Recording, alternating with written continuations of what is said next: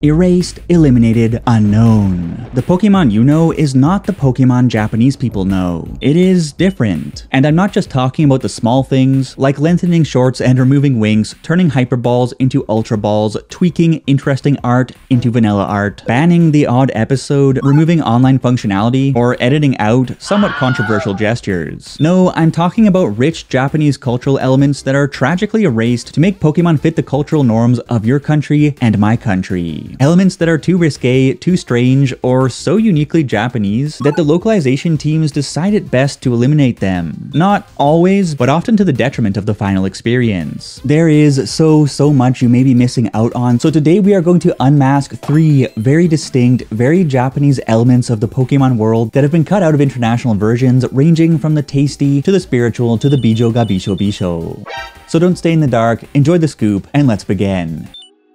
Food. It is the most important thing in your life, next to water, and your Nintendo Switch. And it's something everyone can relate to. Something that brings happiness to us like nothing else. Of course, different cultures have different foods, and the bowl of Lucky Charms that seems so normal to you may be as alien as Eternatus to a kid on the other side of the world. So the localized versions of games and anime often tweak the menu to suit the local tastes, and Pokemon is no different. The localization process can turn alcohol into orange juice, eggplants into corn, and you may remember awkward moments like in episode 2 of the original Pokemon anime when Ash calls Professor Oak and we see that he is clearly cooking up a pot of ramen only to end the call by telling Ash that his pizza had arrived, apparently forgetting the tasty dish on the Bunsen burner just behind him. I guess he's got other things on his mind. Of course, in the original Japanese version, the reason he ends his call is because his noodles are getting overcooked. So the scene actually made sense. In all seriousness, localization changes like this are very important to avoid stilted dialogue, cultural references that would only confuse viewers in other countries, and in this case, while ramen, izakayas, and other Japanese foodie things are pretty popular in Western countries nowadays, it's important to note that back in the 90s, those things would have befuddled 93% of American kids tuning into the anime. So 4 kids played the pizza card to keep it simple. But perhaps the most famous example of Japanese food censorship in Pokemon is Brock's favorite treat, jelly donuts. Let me tell you, it tormented me trying to find jelly donuts that looked anything like Brock's jelly donuts when I was a kid. I looked and I looked, but I never did find anything quite like them. Because, of course, they were not jelly donuts. But they were, in fact, Japanese onigiri. Balls of short grain rice, often wrapped in roasted seaweed and packed with a tasty, salty, or sour filling, ranging from grilled salmon flakes to pickled plum to tuna and mayonnaise to etc. etc. Onigiri are a popular snack and lunchtime food in Japan that you can find in grocery stores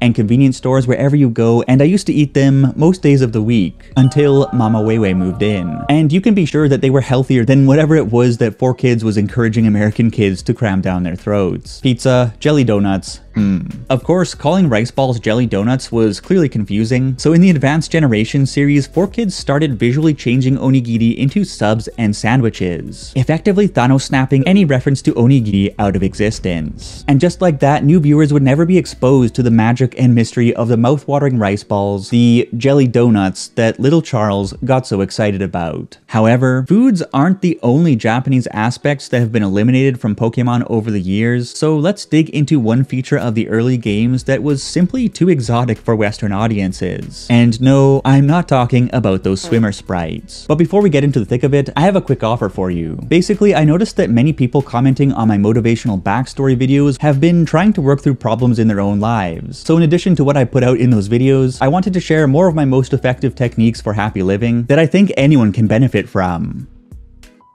Which is why I created a class about grounding ourselves to what is really good in life, that you can enjoy with a free trial over on Skillshare. Skillshare is most famous for its photography, film, and drawing classes, but it's also a great place for creative people to reinvent their goals, their careers, and their quality of life. I've been self-employed, picking up skills from Skillshare to run the hustle for years now, and video making is one of the most useful skills you can learn. So for anyone just getting started, check out DIY video production for content creators from setting up to editing by Enrico Luzzi on Skillshare, as Enrico lays out the fundamentals to create quality videos no matter what the budget, has you cranking out videos right away in his class project, and I've put many of Enrico's tips into action myself. Whether you're into video making, pixel art, game development, manga drawing, writing, or something else, you're sure to find a class on Skillshare, and you can enjoy unlimited classes from the Skillshare library for free, since the first 1,000 people to use my link will get a 1-month free trial of Skillshare. So snag the free trial, best of luck skilling up, and with that said, it's back to today's chat. P.S. I would love your feedback on my class, so see you there.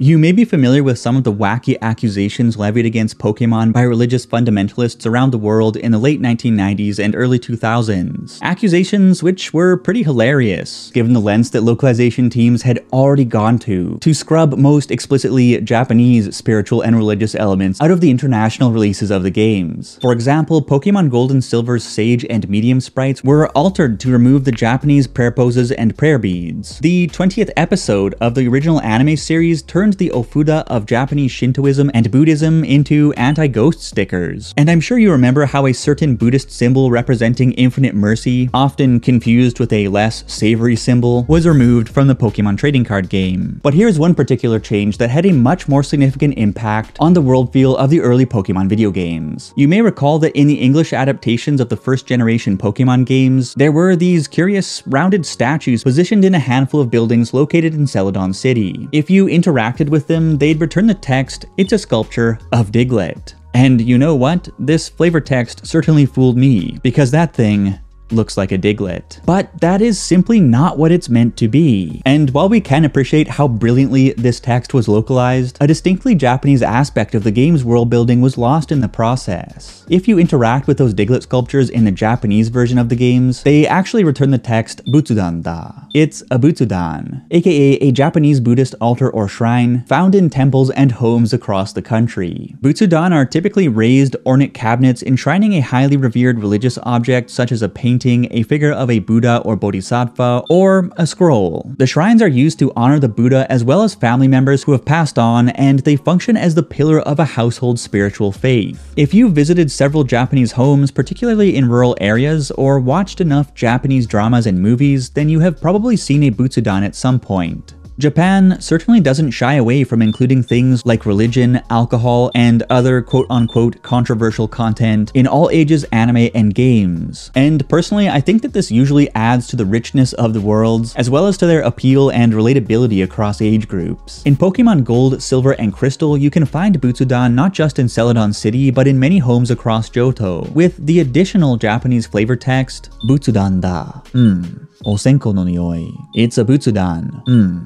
The scent of incense. Text that would immediately create a sense of both nostalgia and otherworldliness for Japanese players, as the scent of incense is strongly associated with temples, shrines, and spirituality. Interestingly, in the English versions of the second generation games, there is no more mention of Diglett sculptures. Instead, the flavor text on these items goes like this. What is this? Oh, it's an incense burner. This text still doesn't create any of the spiritual impact present in the Japanese version, but it is closer to the source material than the Diglett sculpture line, even if that thing really does look like a Diglett. Anyways, the Butsudan is a deeply significant item in the lives of people from the culture wherein the Pokemon games originated, and bringing that rich, spiritual flavor, the feeling that the sacred plane is very much a part of the Pokemon world as well. This adds character to the games and deepens the connection to our own world in a meaningful way. So although it certainly would have confused most Western kids if the English localization team actually referenced the altars, the cost was something that projects a divine feeling and something quite wonderful. And you can see many more of these missing elements throughout the games. For instance, Celebi's Japanese Pokédex entry in Pokemon Crystal reads, "Worshipped as a forest god," but the English entry reads, "Revered as a guardian of the forest," basically removing or dumbing down the religious or spiritual element. And likewise, the flavor text for the special Butsudan in Kurt's house is altered to erase any religious connotations. This is dedicated to the god of the forest, was changed to "It's a statue of the forest's protector." Just like that, the range of emotions connected to the sacred and the spiritual were clipped from the English versions of the video games. Just a little bit of text can change everything. And actually, the thing that sets the Japanese Pokemon experience apart from any other is exactly that. The words, the language, the scripts. You are probably familiar with just how different the names of the Pokemon are from one language to the next. For example, Hitmonchan and Hitmonlee, obvious references to Jackie Chan and Bruce Lee, are known as Ebiwara and Sawamura in Japanese, referencing the Japanese world champion flyweight boxer Hiroyuki Ebihara and the famous kickboxer Tadashi Sawamura. And the names and references are altogether different in other languages as well. The puns and culturally relevant references of each Pokemon name in each language the series has been translated into are a whole lot of fun to break down, but I think the biggest impact that differences in language make can be seen in the dialogue of the Pokemon anime. Honestly, it is amazing just how different a given episode can feel when watched in Japanese or English, thanks to culture-specific gags, language structures, and differences in our ways of thinking. Breaking down these differences could be a lifetime's work on its own, but here's one example from episode 7 of the original Pokemon anime that just happened to strike me when I was watching the episode again recently. In the Water Flowers of Cerulean City, Ash battles his companion and Cerulean City gym leader Misty to earn the Cascade Badge. But of course, the Team Rocket trio interrupts Misty and Ash's gym battle by drilling through the wall equipped with a giant engine-powered vacuum hose to steal the gym's Pokemon. And as a preemptive strike, Meowth first sucks up the gym's swimming pool water, then spits it back out at Ash, Misty, and Misty's 3 sisters, dragging everyone into a swirling torrent. And the English and Japanese lines are very different. Whereas Wet English Misty generically exclaims, "We've gotta protect the Pokemon," Wet Japanese Misty says, "Oh no, the beautiful girls are soaking wet." But that translation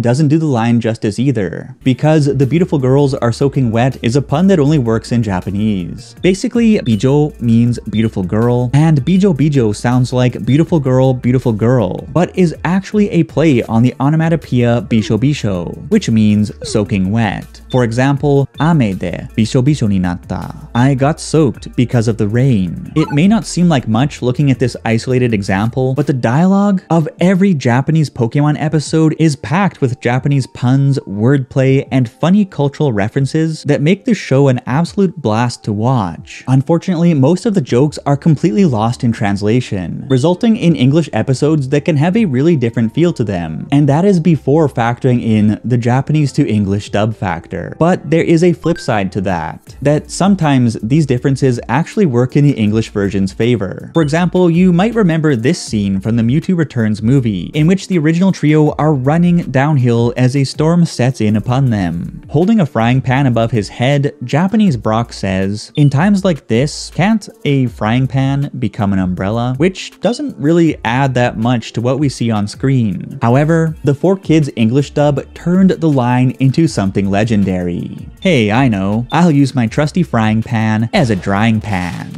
Truly iconic. So although the changes to the dialogue and the erasing of various cultural elements that occur whenever Pokemon is translated into other languages can deprive foreign audiences of something special or create circumstances that are downright awkward, the tweaks can also be brilliant and make each anime or game episode in each language sparkle in their own way. Not to mention that, of course, erasing or altering certain Japanese elements makes the Pokemon franchise much more easily accessible to people around the world. Except for in those cases when entire Pokemon stories never even make it outside of Japan. One such story is Pokemon Rebirth, a manga in which humans and Pokemon trapped inside gemstones can fuse together into super warriors and duke it out in DBZ style battles. It's wacky, it's wild, and you can check out my video about it right here.